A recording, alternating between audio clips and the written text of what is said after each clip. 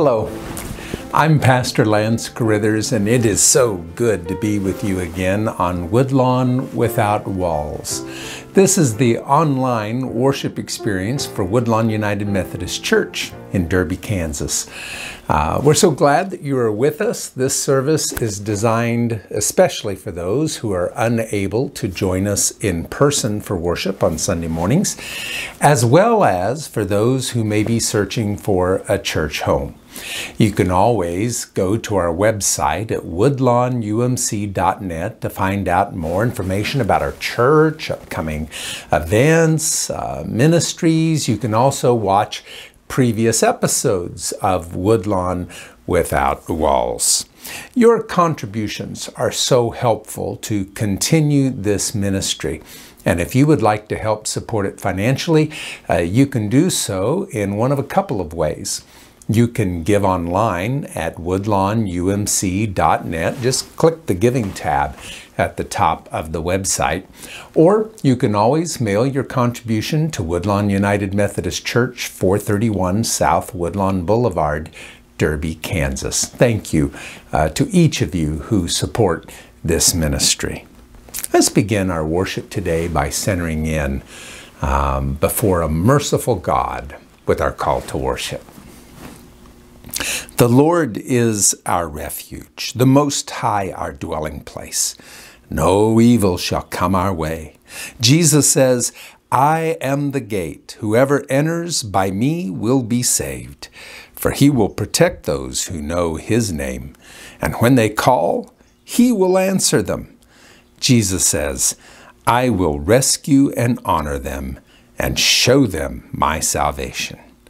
Thanks be to our Lord Jesus Christ, whose name is ever praised.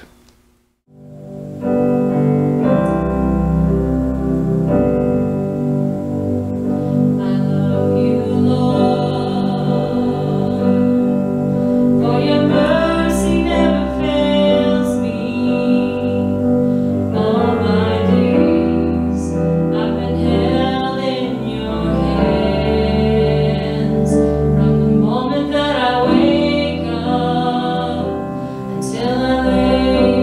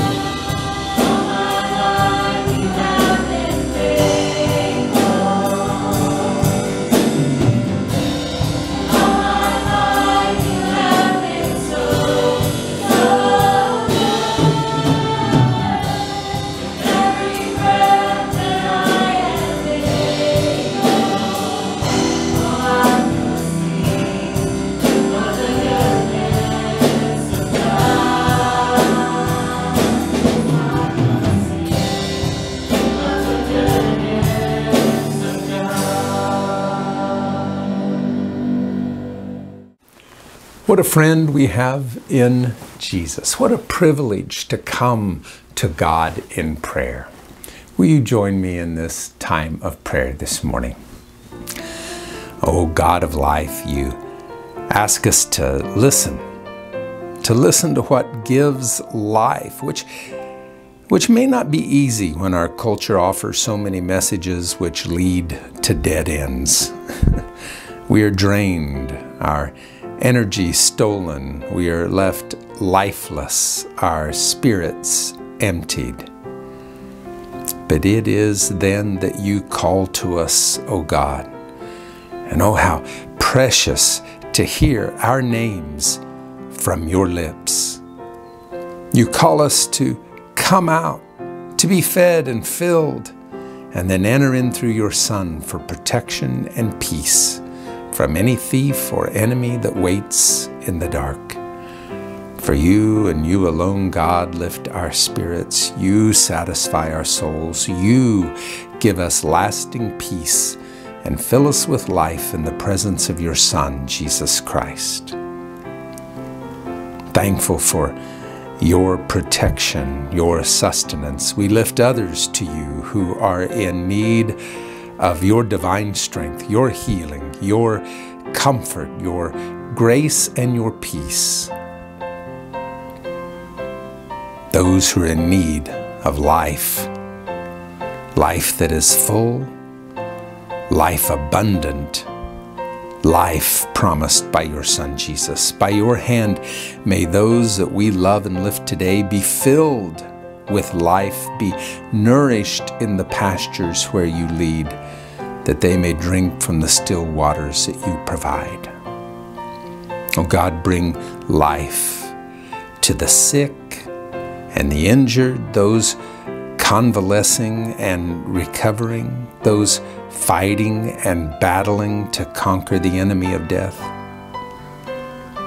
Bring life to those who grieve and to those who despair. And let us hear your voice. Draw us to the pathways of life, that others may see us as a safe gateway leading to the abundant life of your Son. All these things we pray in the name of the one who is the gate of life, as we pray the prayer that he taught, saying, Our Father, who art in heaven, hallowed be thy name. Thy kingdom come, thy will be done on earth as it is in heaven. Give us this day our daily bread, and forgive us our trespasses, as we forgive those who trespass against us. And lead us not into temptation, but deliver us from evil. For thine is the kingdom, and the power, and the glory forever. Amen.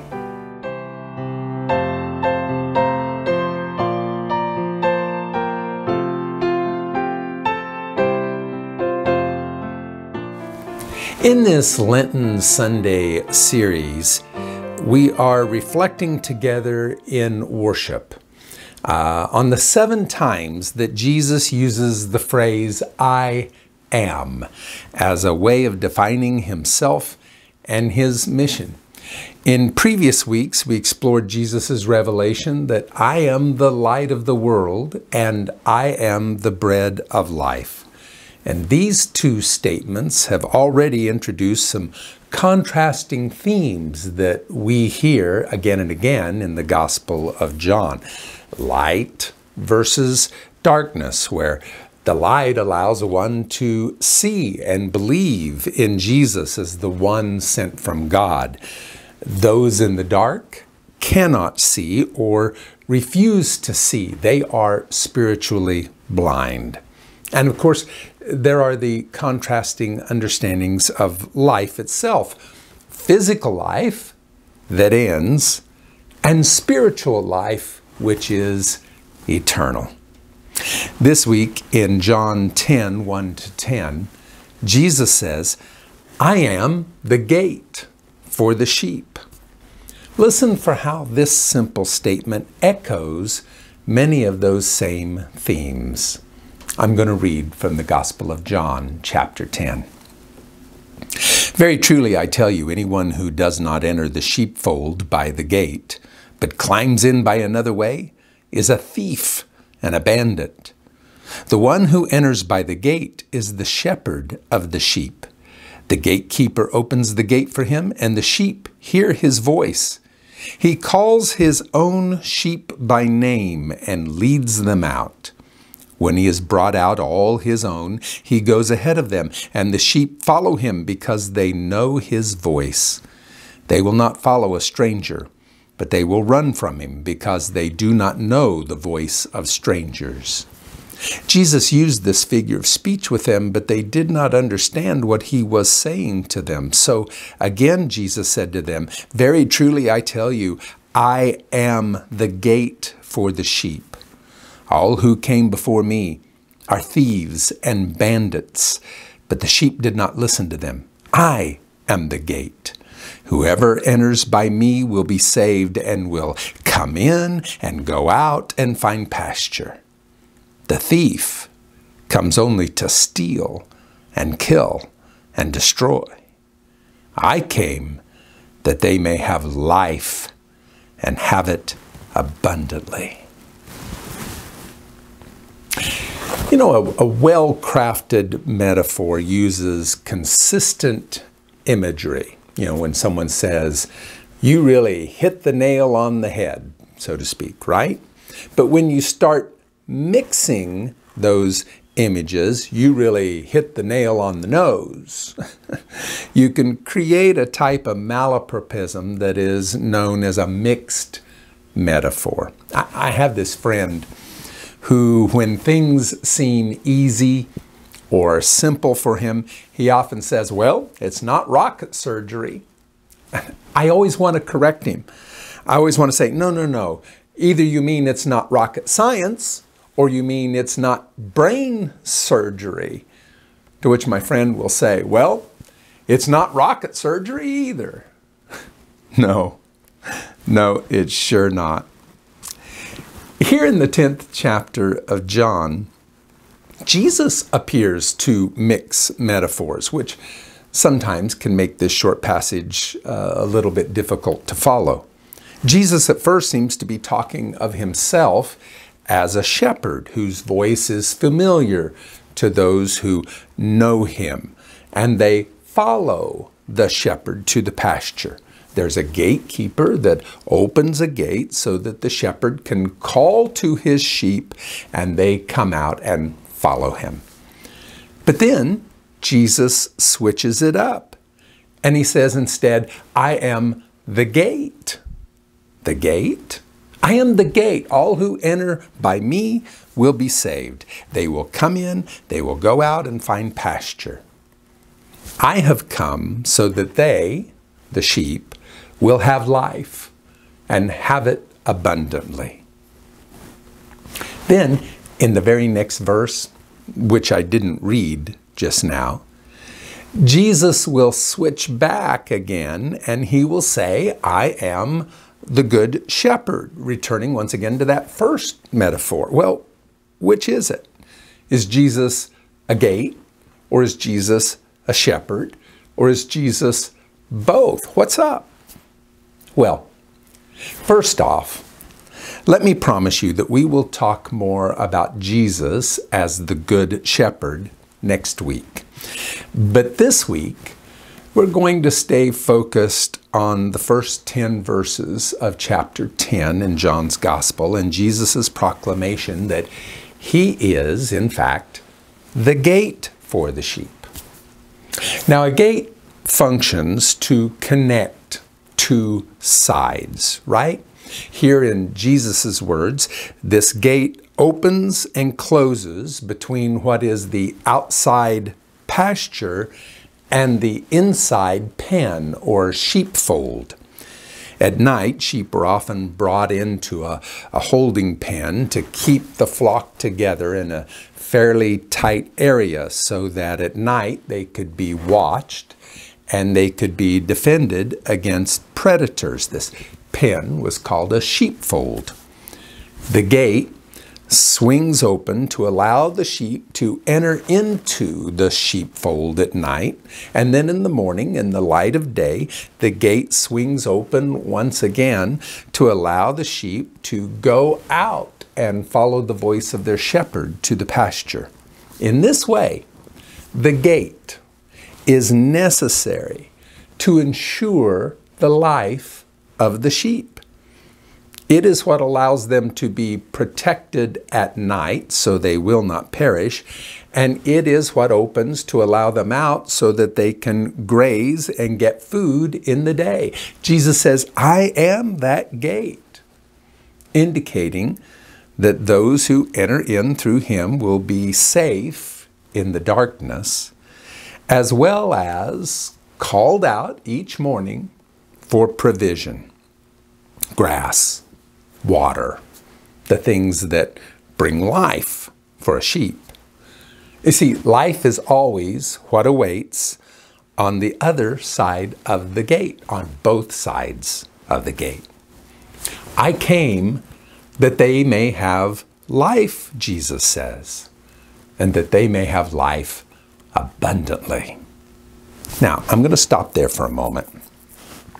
I want us to recall the symbols that we've already explored in the first 2 weeks of this series, where Jesus said, I am the light of the world and I am the bread of life. Do you hear the echoes of those statements in today's text? Remember, light and darkness, thieves and bandits, they come at night.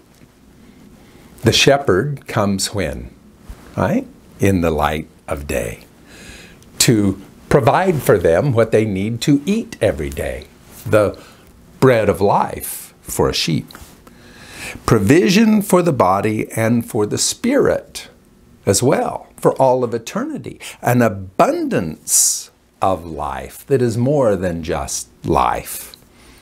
Today, the sheep are led daily to pasture. It's a metaphor not only for the daily food that is required for their bodies, but they are led out to abundant life, spiritual life, promised to those who enter and go out through the gate. Well, that gives us a pretty clear picture of the metaphor, the gate, how it is an instrument of life, right? But we haven't discussed anything at all about why Jesus is talking about this and to whom is he speaking.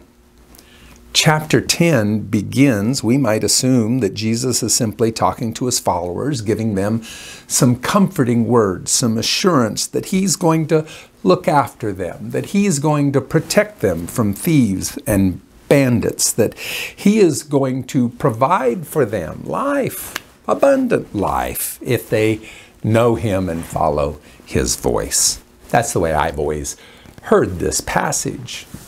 Words of comfort for those who follow Jesus. Trust Jesus. But Jesus isn't talking to his disciples here, or even crowds that have been following him. No. He is addressing a group of Pharisees, religious authorities of the synagogue. It's the Pharisees to whom he directs his comments, I am the gate. I have come that they might have life and life abundant. Hear that? They might have life. Not you might have life, that they might have life and life abundantly. His followers aren't the ones being addressed. In fact, the preceding chapter in John's Gospel, chapter 9, indicates that Jesus is speaking not just to Pharisees, but a particular group of Pharisees whose actions Jesus calls into question. At the beginning of the previous chapter, chapter 9, Jesus heals a man who's been blind from birth. Again, hear the contrast between sight and blindness, light and darkness. Well, when the Pharisees see the man that they've always known to be blind, now fully sighted, they ask him how it is that he received his sight. And he says, there's this person named Jesus, who put mud on his eyes and told him to go and wash. And when he washed, he could see. They asked the man to identify this Jesus, and well, he cannot, because Jesus had moved on by the time the man had washed and received his sight. The Pharisees are skeptical. They even threaten the man's parents to try to make them tell him where they can find this Jesus. Then they haul the healed man in for a second time for questioning. Finally, they expel the healed man from the religious community because the Pharisees refuse to see, that is, they refuse to recognize Jesus and his act of healing as coming from God. You see, rather than the man's well-being, his life, the Pharisees are more concerned about guarding their power and authority. They are the gatekeepers, after all, of the true religion, the gatekeepers of the synagogue, and so they put the man out and bar him from the community. Now, all of this happens in the chapter immediately before Jesus is talking about sheep and sheepfolds and gates and so on. Now, I think it's also important to know the Pharisees in those days, they were the experts in the law. They were the religious authorities of the synagogue, and it was their duty to care for and protect and guide the people of Israel with the law of Moses. Figuratively, you could say they were the shepherds of Israel. Well, at the close of chapter 9, Jesus finds the healed man again after he's been expelled, put out of the synagogue. And Jesus invites the man to follow him, to come into a new community, to enter into a community made up of his followers. And then Jesus says to the healed man, "For I came into the world so that those who do not see may see, and those who do see may become blind." Well, apparently, the Pharisees are hanging around close enough to overhear what Jesus says to the man.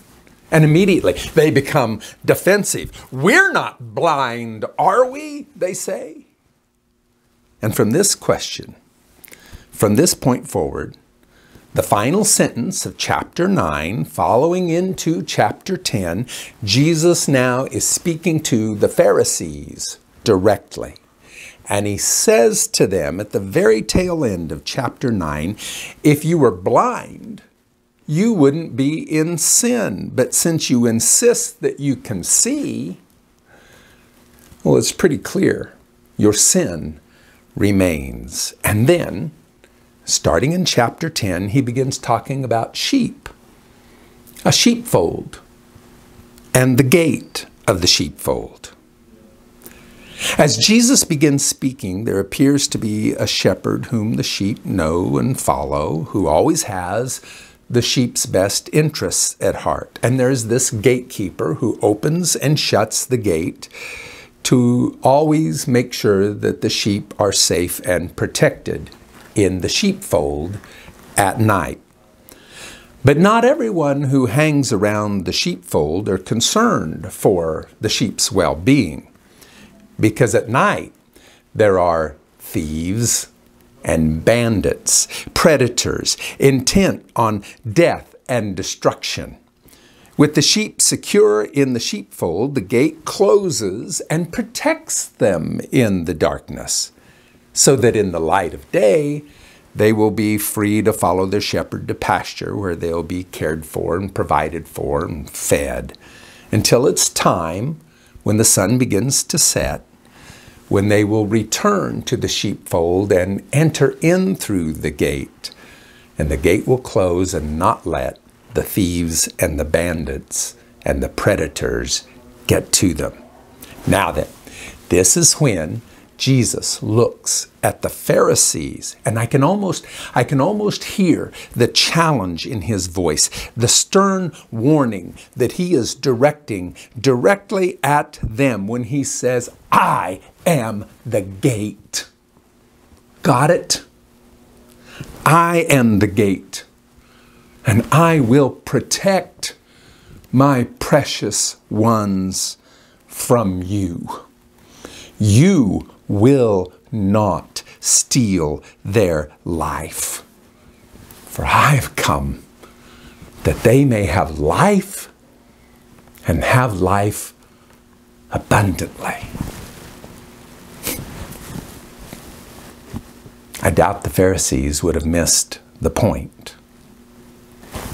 But just in case, Jesus continues on in verse 11, telling those Pharisees, those supposed shepherds of Israel, I am the good shepherd. The good shepherd lays down his life for the sheep. But now that's a whole nother sermon. And we'll take that up next week, beginning at the 11th verse of John chapter 10.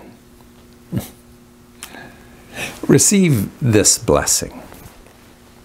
Holy God, we are blessed by the one who protects us, who provides for us, sent by your grace that we might have abundant life, always through your Son, Jesus. With grateful hearts we pray, thanks be to God.